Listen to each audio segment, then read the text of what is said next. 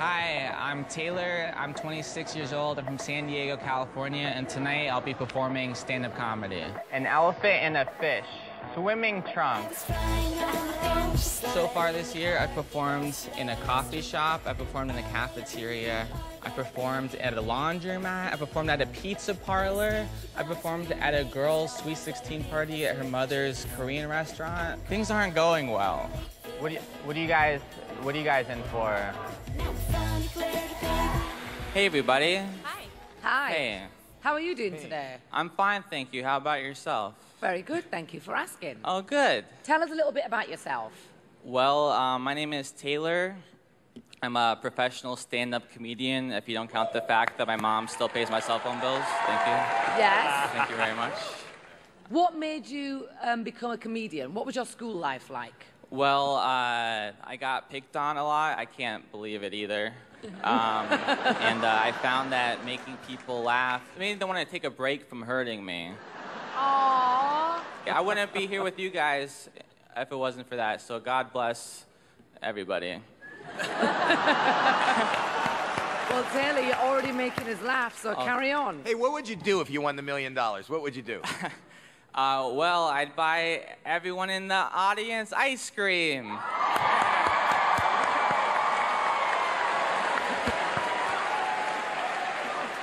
Okay, Taylor, do your thing. They say the hardest thing in the world is raising a child. I think the second hardest thing is putting a comforter inside a duvet. And if you didn't laugh at that joke, it's probably because you don't know what a duvet is. I'm not a parent, but I do have parental instincts sometimes. Like, remember when you were little and your mom was driving and she had to stop the car very abruptly so she'd put her arm out to protect you and keep you safe, you know? I did that today with Chinese food. Apparently, I was driving in England. And that happened. It's like you, right?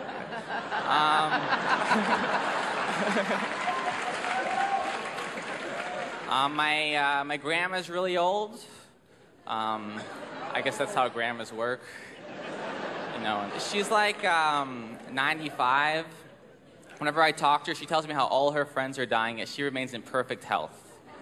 I figured it out, you guys. She's the murderer. And if you didn't laugh at that joke, it's probably because you don't know what a duvet is. Thank you guys very much. Thanks, everybody. Thank you.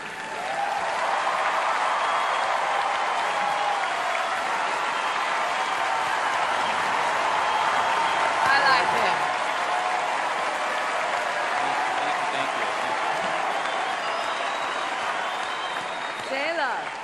Taylor, you know what? You're very funny, brother. Oh, very, very funny. Thank you I was so much. laughing a lot. Thank you. I liked it. You're kind of a little bit awkward, and I like that too. And you're a bit kind of strange to look at, and I really like that too. I do, in a nice way, in a nice way. I like looking at you too. Thanks. Howie, what did you think? I think you are fabulous. I really do. I think that, you know, I've never seen you before. How long have you been doing this? Almost 10 years. Almost 10 years. It's amazing that you haven't, and I love that you haven't been seen and that we can discover you right here on AGT. What's amazing, even the way you sound, I like your voice. I mean, when you become famous, people are going to be doing impressions of you. You are very funny. I think you got great stage presence. Welcome to America's Got Talent. There you go. Heidi, what did you think? I also thought that you were very funny in a very shy and dorky kind of a way. This is just a character. I have sex all the time. Good for you. Good for you. Good for you. Thank you. Howard, what did you think? You know, to me, the sign of a true wit, not only for your material that you had prepared, but your repartee with Mel and just now Heidi, you're quick, you know, Very. and you've got that kind of mind that can come out here, 90 seconds, win everyone over. I think you're going to do very well. Thank you so much. Thank you. You know what's great about this? Finally, you're watching something wholesome, good, something the whole family can watch together. And who's about family entertainment more than America's favorite judge? So here's what I suggest you do. See right down below? Click, subscribe, watch, learn more about America's Got Talent, and leave me alone. My first audition went really well. You were very funny in a very shy and dorky kind of a way. This is just a character. I have sex all the time. You're quick, you know. I think you're going to do very well. Thank you so much. Thank you. I have 2 hours of jokes to pick from, which is a great problem to have, but it's a problem because I have to figure out which 90 seconds can appeal to an audience of 4 judges. Oh, look, he's a pacer. Indiana pacer. He paces around, doesn't he? I think Taylor's the one I got to watch out for. He's the one to watch. You ready for this? Nick, this is horrible. Why are they doing this to me? I don't know, man. My dream was to get up to this part in the show, and now it's my worst nightmare. Yeah, exactly. Well, hey. Whatever it is, it's here. Go get him. Hey, see you later. Bye. I'm either going to have my dreams come true because of this show, or I'm going to have a day job. Hey, guys, I missed you. Hi. Same. Sorry. This is a perfect environment for comedy. I'm very confident. You know what? We were just talking about that, saying how hard it is for the comedians in this kind of setting because you have 4 people. Sure. That's it. No pressure about laughter, but this is the only time I feel alive. Okay. Okay.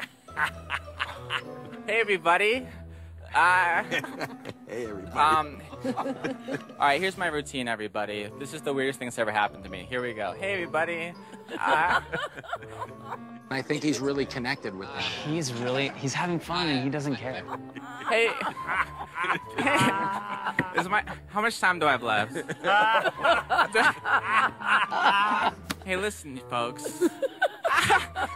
I returned a box of cereal to the grocery store, and my roommate was like, oh, you're so cheap. Is it because you're Jewish? And I was like, no, I'm not cheap because I'm Jewish. I'm cheap because I'm poor. Not everything I do is just because I'm Jewish. For example, I'm circumcised because I'm classy. I'm like happy for him, but sad for myself. Yeah. If I ever have kids, I'm going to make sure that they grow up being friends with every color of the rainbow. That means no black people. Or white people. You're cool. You can come over. Hey, thank you very much, everybody. Bye, everybody. Bye. Thank you so much. He was funny. Yep, it was great. You know what's great about this? Finally, you're watching something wholesome, good, something the whole family can watch together. And who's about family entertainment more than America's favorite judge? So here's what I suggest you do. See right down below? Click, subscribe, watch, learn more about America's Got Talent, and leave me alone. A week before my America's Got Talent audition, I invited a girl to come to one of my shows. And she said to me, you do this every night of your life? That's so sad. I don't want to have to hear that ever again. I'm kind of freaking out because I've been watching this show and I see how all these amazing performers spend hours a day rehearsing for this moment. I spend most of my days sitting in my underwear playing video games. Sometimes I'm not even in my underwear. I've been preparing a lot of yoga, a lot of napping. Napping's important. I don't believe any of this. I feel like this is all just a big prank by Howie Mandel. He's just gonna be like, this is all a trick, no one likes you. Taxi. In my career and in my life, I've never been the guy who got picked. Before this show, I would walk on stage and people would be like, who's this weird guy, you know? But now, I walk on stage, people are like, hey look, it's that weird guy. And it's what I've been dreaming of for 10 years. If I don't make it through to the semifinals, I'll probably cry a lot. America, you don't want me to cry, do you?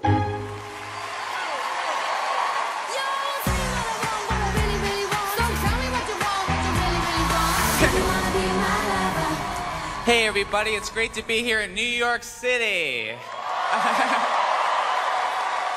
Here are a few things I learned through my experiences in beautiful New York City. First, I learned that pretty girls on subways don't enjoy talking to really talented up-and-coming comedians. I learned that. I learned that when you're done using a prophylactic, you're supposed to tie it in a knot and throw it on the sidewalk. And my favorite thing I learned in New York City, just because you're homeless doesn't mean you can't have cats. A homeless man came up to me and said, give me your money or I'm gonna go jihad on your ass. Now, I know I should have been concerned, but instead I was impressed. This homeless man's been keeping up with the news. Someone's been reading his blanket.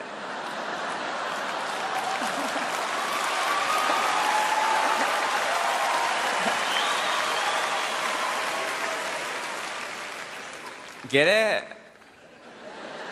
Hold on, let me make sure I covered everything here. Let me see. Came out the Spice Girls. That was pretty big. What a coincidence that you were here, too. Oh, what are the odds?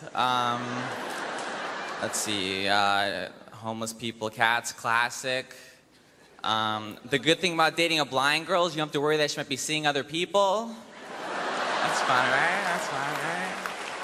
Right? Because they can't, you know. The only girls who look at me like I'm a piece of meat are vegetarians.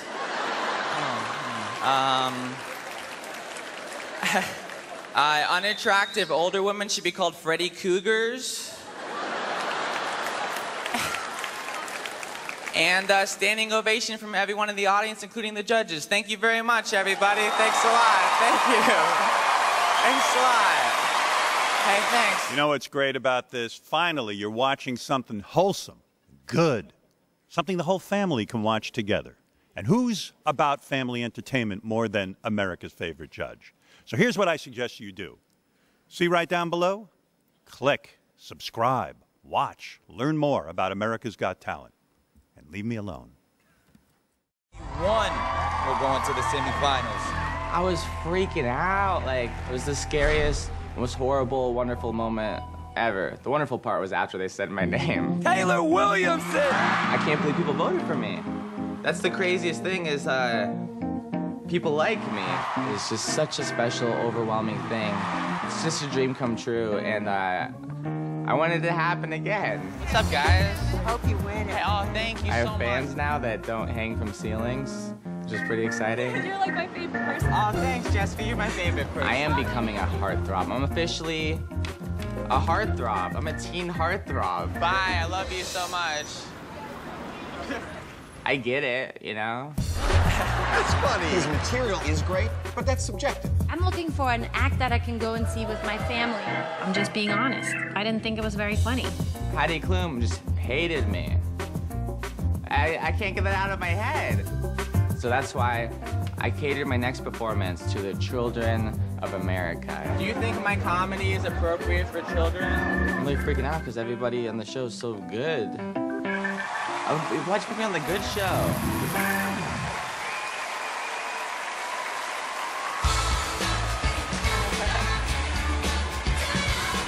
Hey everybody, it's great to be back here in New York City. Hi Heidi. I missed you too. Before I start, I just want to let you know that I really, truly do respect your opinion on stand-up comedy. And I spent the last 2 weeks writing a bunch of jokes that are extremely child-appropriate, and I dedicate my set tonight to you.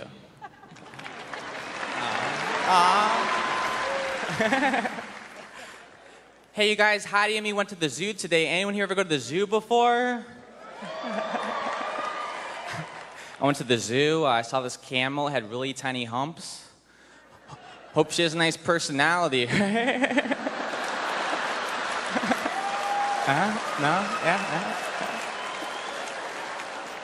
Yeah? Anyone here ever go to elementary school? Me too, we have so much in common. You know how they call them number 2 pencils? That's disgusting.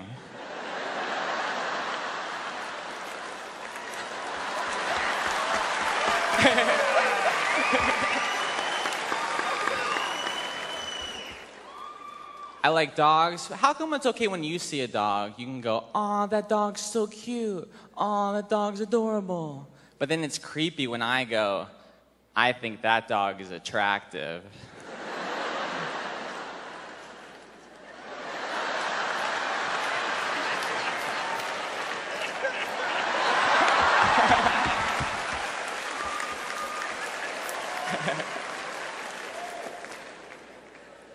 You guys are awkward. My friend Margie just got a Labradoodle, If you're not familiar with this, cutest dog I've ever seen in my entire life. It's a mix between a lab and a doodle. I can't even make this up. The dog's father's a 4-pound black poodle. Dog's mother, 60-pound white Labrador retriever. That's a huge size difference. But I guess it proves the stereotype that black poodles love fat white bitches, right? Hey, thank you very much, everybody. Thanks a lot. Thank you, Heidi Klum. I love you so much. Hey, YouTube, thanks for watching this year's America's Got Talent. If you want to see more, all you got to do is click below, and you could subscribe or see more. What will they think of next? This whole World Wide Web is fascinating. It is.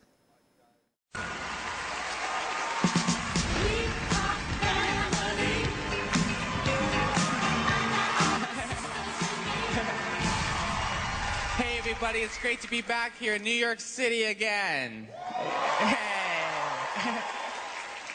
Anyone here ever have any parents before? Me too, we're like twins. My parents were always very politically correct. One of the few games my brother and I were allowed to play growing up was cowboys and Native Americans. We weren't allowed to use guns and bows and arrows. Instead, we had to use apology letters and discount vouchers to casinos. When I was 16, I was driving my mom's car and she was yelling at me and I crashed her car into the garage and she was like, Taylor, you have to pay for the repairs because you're responsible for the damage. Yeah, so now when I get the bills from my therapist, I send those to her.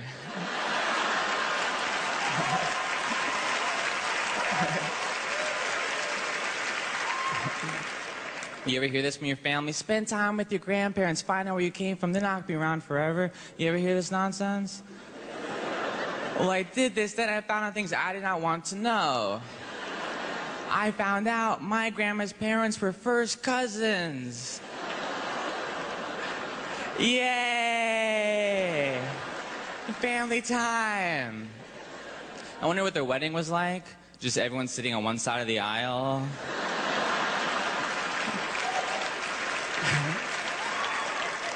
So, where'd you guys meet? Grandma's house? That's weird. My grandma's racist. Thank you. She told me, Taylor, if you ever marry a black person, I won't come to your wedding.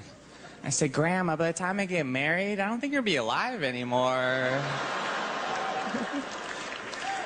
My grandma doesn't like that joke. She says it's too dark for her. Hey, that's all for me. Thank you guys very much. Thanks a lot. Thank you. Thank you. Williamson. Smart Thank you so and much. funny stuff. Thank you. Awesome job again.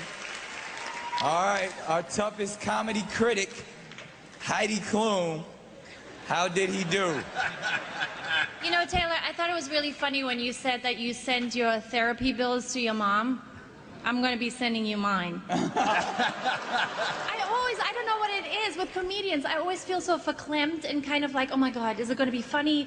Am I going to be laughing? I always feel a little, you know, but you're growing on me. You are. You are. That was a compliment, by the way. Mm-hmm. You were saying like I'm like a fungus on you? Is that like... Like a yummy kind of mushroom. I would love to be a fungus on you. Thank you very much. Thank you. I'll be sending you the bill if I go. Judge Stern. I hope people vote for you. You know, I'm excited that you're here. You know, when I envision sitting on my couch again watching the finals next week, I envision you being a part of the six. It's important to have a comedian who's experienced, in control. You mixed it up this time, too. I felt your material got a little more edgy. I liked it. You showed a new dimension of yourself. I think you did a great job tonight. Thank you. And I loved it. I loved it. I love you. Mel B. Oh, Uh-oh. I did Go back find to it. Howard. Go back to Howard. Over here. Bring it over here. Right here. And you know, the great thing about you is you're positive, and we love your character. Howie, what did you think? You know, to be honest, Wait, I haven't Oh, I think you already said enough, Mel. I don't want to say. You're a big loudmouth. I want to say something to Mel. I want to say, and this is to people. We see people who sing great on this show. We see people who dance great, but that's training. What they have to realize as a comedian, and I say this because I'm a comedian writes his own material, creates his own character, shows up here, and has crafted this all by himself. That is wow. And we've run out of time. So much more goes into this than many of the other acts. We ran out of time. Mel, we would have loved to have heard from you. How he knows. He definitely knows. You're Mel, brilliant. we'll give you an opportunity to say something. No. Sing one of those Spice Girls songs. No, we don't want it. Come on, let's hear it. Sing that song, you Nothing two. negative. Vote for him. Full of comedy. Wow. I mean, you left some of our judges speechless. Others loved you tremendously. What do you want to say? I just want to say thank you to all 4 judges for your overwhelmingly positive words of encouragement. And I just want to say to all the kids watching at home, I just want to let everyone know watching at home that I think homework sucks, and I love NASCAR and One Direction. I think you just checked some good boxes right there. Great job.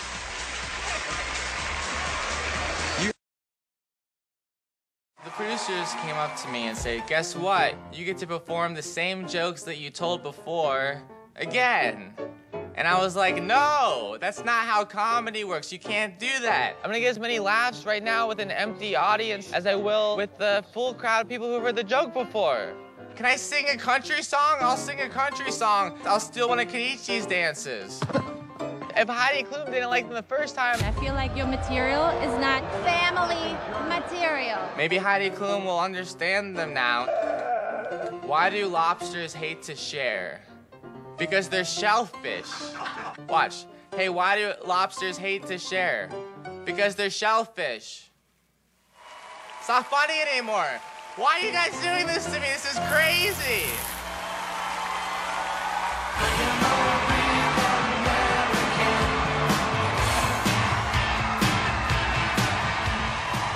Hey everybody, it's great to be here in the finals of America's Got Talent. Actually, no, it's not. The producers told me I have to come out here and tell the same jokes I've already told before. Comedy doesn't work like that. You can't tell the same jokes twice. They're not gonna work.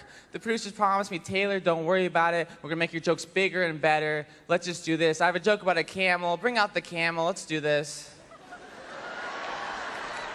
What is that? That's not a camel. That's like a kangaroo or something. This is a horse? Oh, God, let's just do this. Hey, you guys, I went to the zoo. I saw this camel. It had really tiny humps. Hope she has a nice personality, right? I hate you. What are you going to do? That's not even a camel. It's a person in a seahorse costume. Oh, God. Heidi, you say you like me more when I banter with you than when I tell you jokes. I guess I'll banter with you. Hi, Heidi. Hi, Taylor. Hi, I hope you liked Hi. my animal jokes. I thought you would because, you know, you were married to a seal.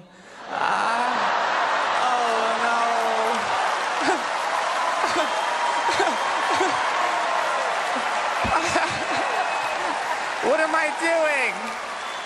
What is happening? Oh, good Lord, you guys. Please, producers, please help me out here. Everyone else they're getting lasers. They're getting an orchestra. Give me something. Forte had a choir. Just give me the choir. They're already here. Can I have a choir, please?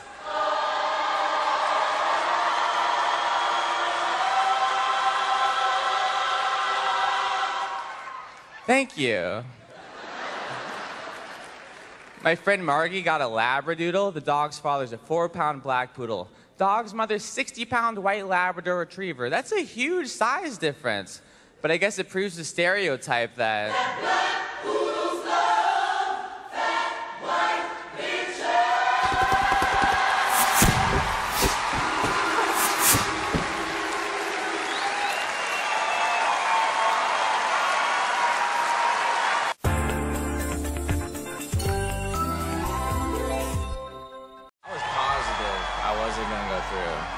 And my mom was calling me. Mom stopped calling me when the top 6 most talented people in America. Please pay my phone bill again. Thank you. I had no confidence going into the first audition. I was just like, I'm gonna go out here and do this, and then they're gonna say, we don't like you, then I'm gonna go home and cry. It's my normal routine, you know? I have the biggest people in comedy telling me that you are doing what you should be doing with your life, and you're good at it. I've been working really hard a long time, and it's nice to have this happen, you know? I'm not crying. This doesn't count as crying, does it? This long 10-year struggle in this career has not been a waste of time. What more could I ask for besides $1 million?